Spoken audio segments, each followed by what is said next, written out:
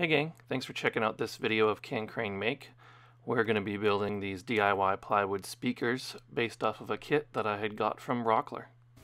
I had previously uploaded this video a week ago. I was just sort of testing out some things. There was some audio playing in the background that got flagged and it was a bit long, and so I decided to cut it down and add this voiceover and kind of walk through the process a little bit more.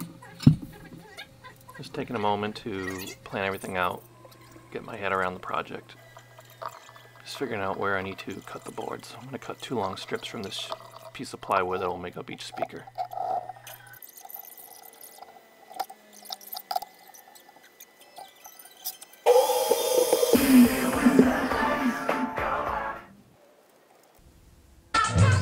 And the problem with an underpowered shop and a landlord that did not want to help upgrade it is you often trigger the circuit breaker.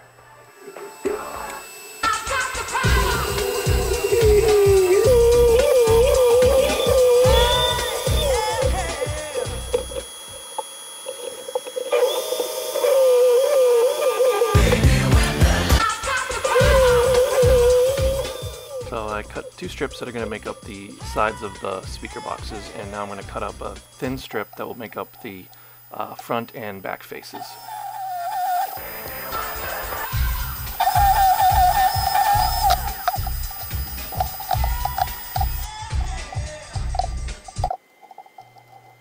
So I'm setting up to cut the sides of each speaker box.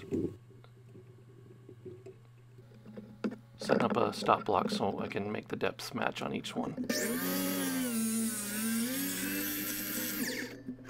After I cut the first piece, I'm going to alternate between each board, so that way when I cut the long and short sides, I can go back and forth from each board, and so I can try to get a grain pattern on each speaker that wraps around the whole speaker.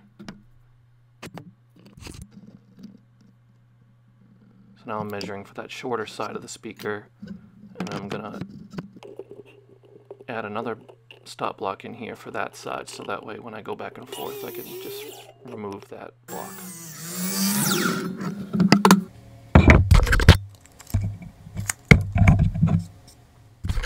So you can see the result that I was going for with that, where the longer side of the box and the top of the box has a grain pattern that wraps around. So now we're just going to continue cutting out all the tops and bottoms for each speaker.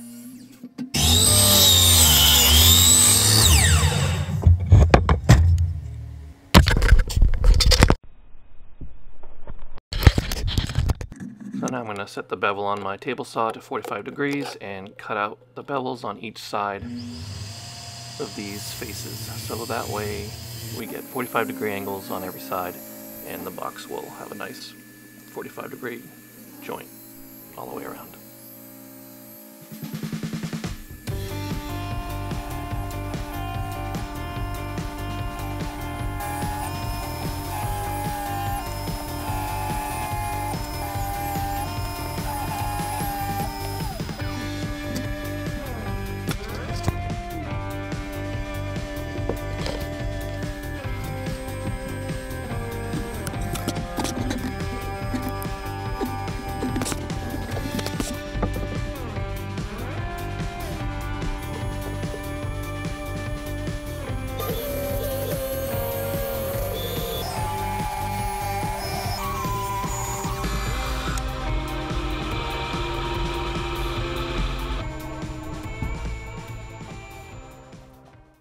Alright, so now we're going to start assembling the boxes.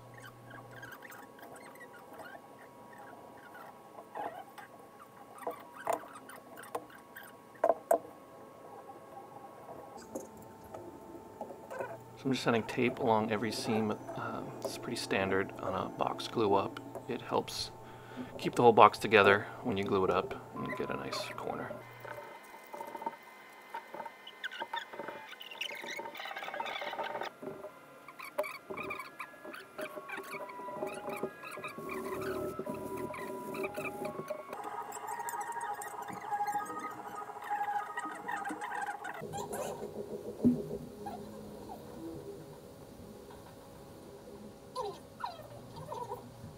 Now we're just going to add glue inside of every seam, and then we're going to spread it out with a brush just to get an even coat of glue.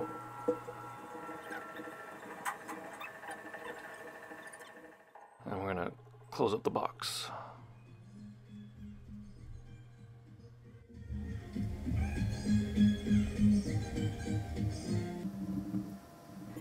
I'm going to wipe up any excess glue that's dripping. I'm going to throw it on some clamps just to secure it, and then we're going to repeat the process on the other speaker.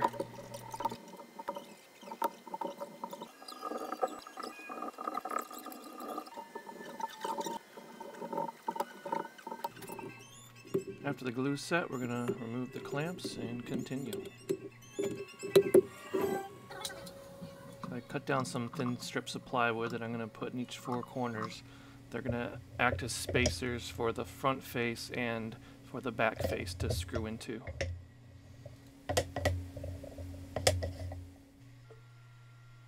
And we're just going to glue and clamp those up.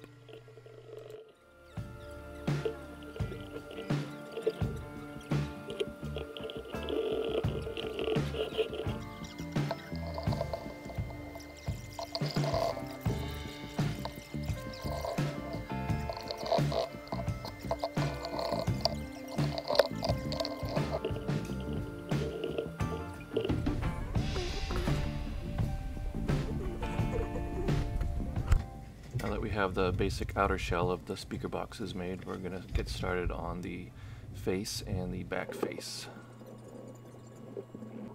Here I'm laying out where all the holes are going to be that I need to drill.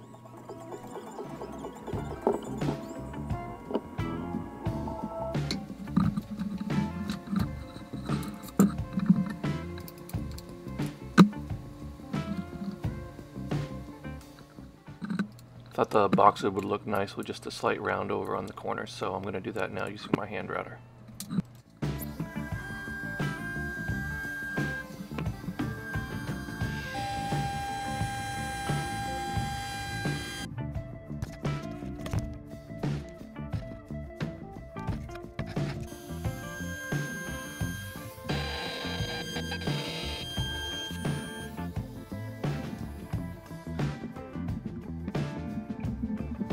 I'm going to do the same thing to what will be the face of the speaker, just to give it a slight little profile around the edges from where it sits in to the speaker body.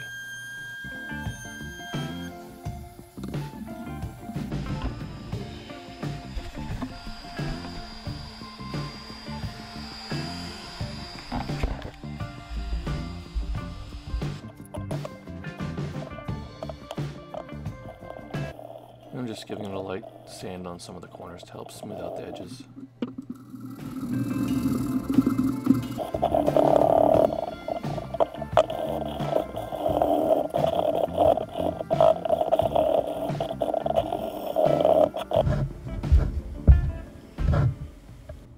I'm just marking out a nice point for the drill bit to catch on. I'm going to drill out a recessed hole for the screws to go in that will attach the faces to the body.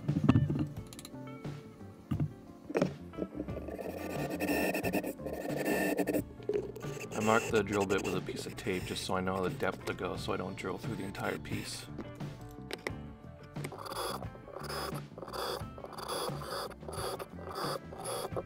Now I'm switching over to a 3/4 inch Forstner bit that's going to be used to drill the portholes in the back of the speakers. I'm not an audio expert, but this is generally used on smaller speakers with a lower powered amplifier to help exhaust some of the bass coming out of the back so it doesn't cancel out the sounds from the front. I'm just following the diagram that came with the speakers, but from what I've read, generally those exhaust holes want to be placed one width of whatever that hole is from the sides. Now I'm switching out to a 2-inch Forstner bit that's going to be used to drill a hole in the back of the speakers that will accept the component where speaker wire will be plugged in to connect to your amplifier.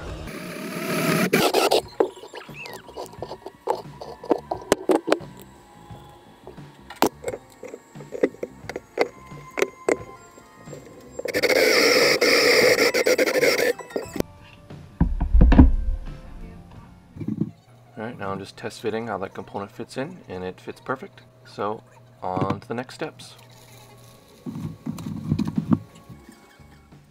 So, it must be a new day. I'm obviously having a little coffee break, and now I'm going to get started on the front faces of the speaker boxes.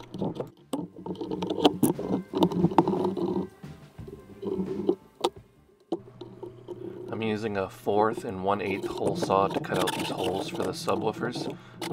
They're a little bit tricky. To get the best cut, usually cut about halfway through on one side, and then flip the piece over and continue the cut from the other side, so that way you get a nice clean hole, and then you can clean up the hole with a sander after. I think the instructions actually called for a 4 1/4 inch hole, but all I had was the 4 1/8 inch drill bit. So I'm just using that, and then I'm going to use the spindle sander to enlarge the hole as needed to get the speakers to fit.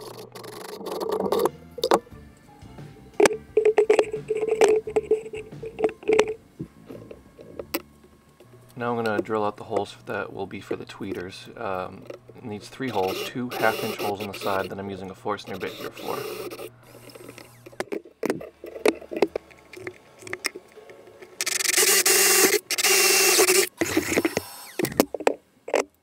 Now I'm going to take the pieces back over to the bench clamp and use another hole saw to cut out a 1 3/4 inch hole for the center of where the tweeter will go.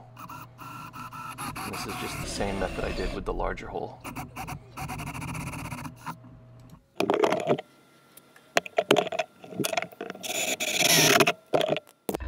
Now that we have all those large holes drilled out, we're going to use the spindle sander to clean up the edges. This might be one of the best purchases from Harbor Freight I've ever made, that along with the big disc sander that you can see over on the left.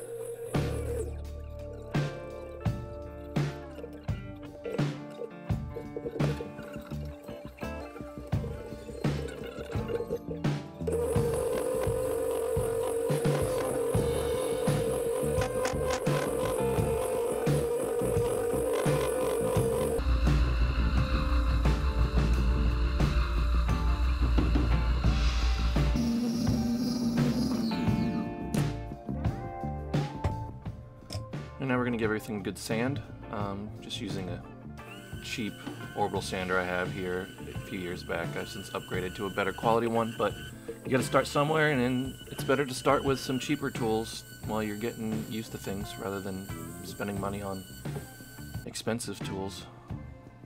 I was really digging the natural color of the birch plywood, so I wanted to retain that, so I'm just finishing these with 1 coat of this natural oil stain, and then I'm going to top that with shellac for a little more protection.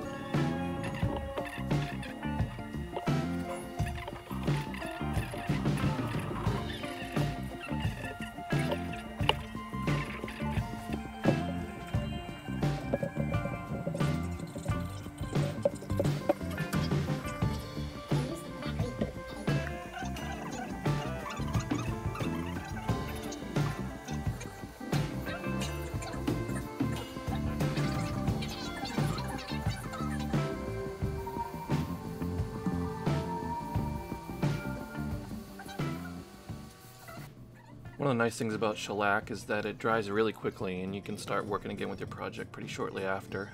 So now that the boxes have their finished coat and all the woodworking parts done, I'm going to move on to the speaking components. I think I was working late into the night on this one, so I had to play a little bit of music and throw in a few dance moves here and there to keep myself pumped.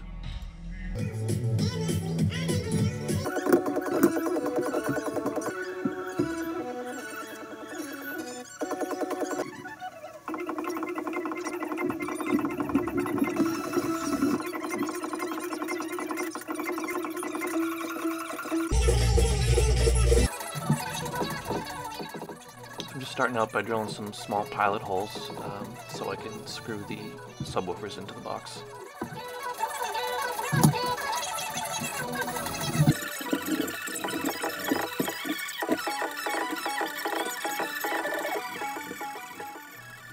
And I'm going to do the same thing for the tweeters.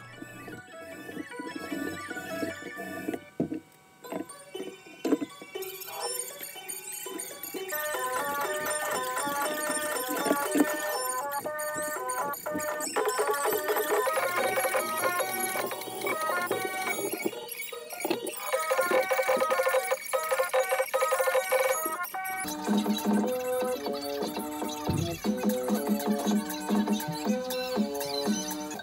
just going to cut up some lengths of the speaker wire for each box that's going to be used for the inside wiring. Once you have 4 equal lengths of cable, then we're going to get started on wiring the speakers up.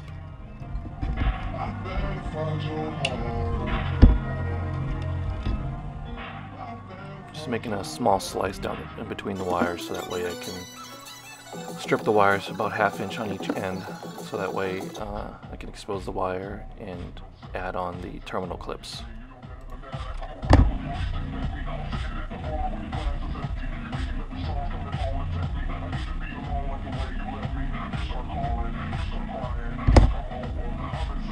I can't have you.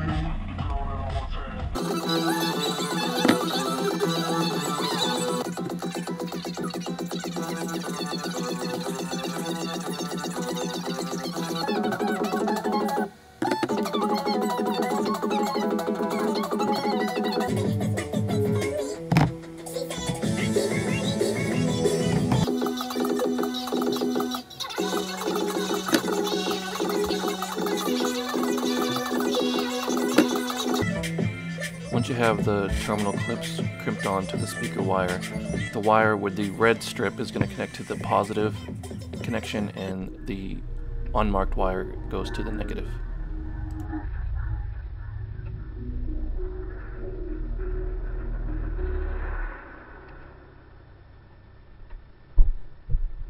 Now we're going to wire up the tweeter similarly. The tweeter should have one large connector and one small connector. The large connector goes on the positive wire and the small connector goes onto the negative wire.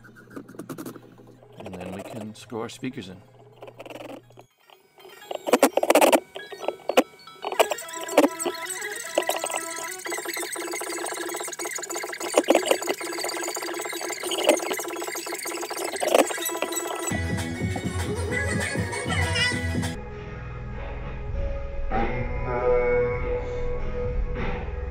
Now it's time for a breakdown.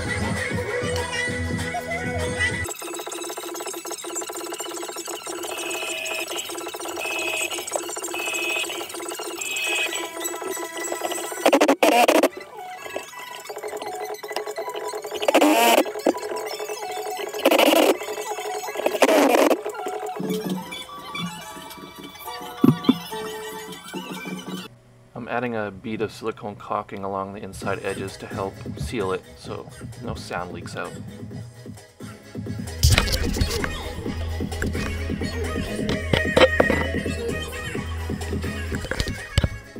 I would definitely recommend following your wiring diagram very closely, especially if it's the first time you've done something like this.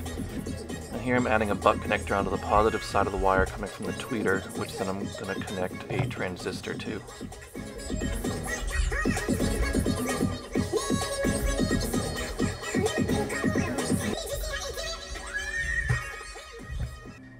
The wire on that transistor is so small that I'm just adding some electrical tape around that connection to help secure it in place so it doesn't move. Positive wire coming from the subwoofer and the positive wire connected to the transistor from the tweeter into a terminal clip.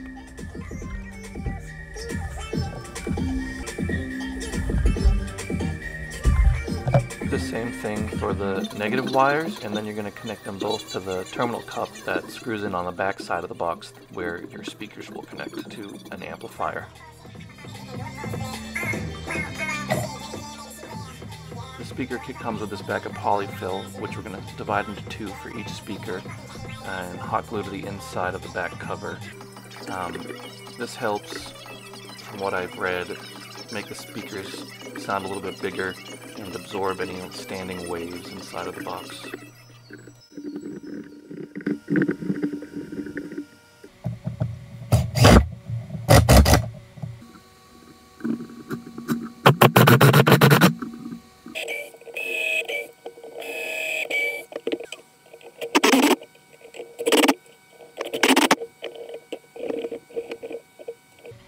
Alright, now we've successfully finished one speaker. It's looking pretty good, I think. Now we can repeat the process all again on the second one.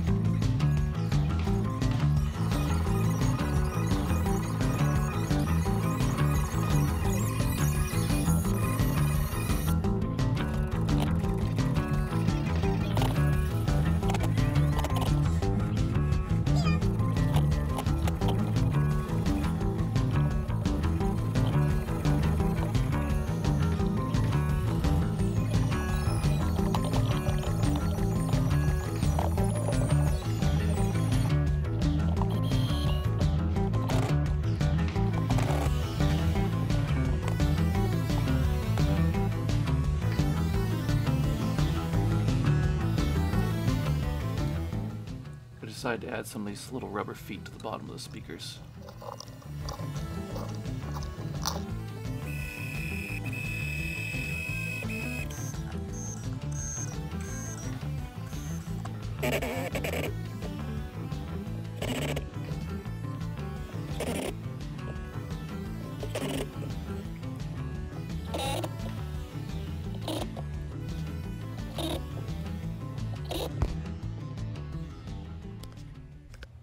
I was really happy with how these speakers turned out. I really love how the raw plywood looks. I don't know, makes them really unique. This was a project that I'd never really tried to tackle before. I don't know, it was really fulfilling to know that I could do this and then use the speakers afterwards.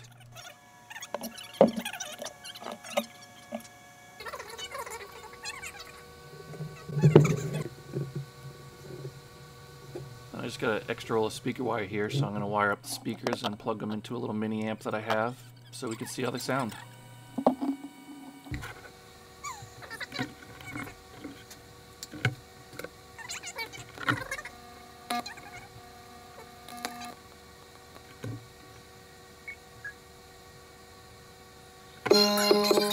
Got these small little metal clips that can just clip into these screw holes. I thought just looked a little bit nicer.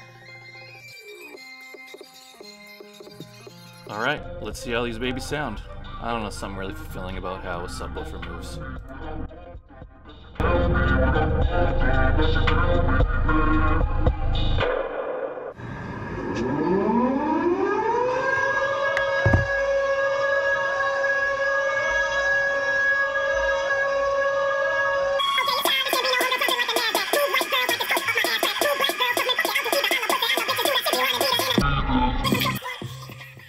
What, you don't do a little dance test after you've made some speakers? Started from the bottom, now my whole team fucking here. Started from the bottom, now we here. Started from the bottom, now the whole team. Thanks for checking out this video, guys. I hope you enjoyed it. If you caught it the first time around, I hope you liked this one better. And, you know, I'm open to any feedback. Anything you guys want to see, I hope you subscribe to my channel. Thanks.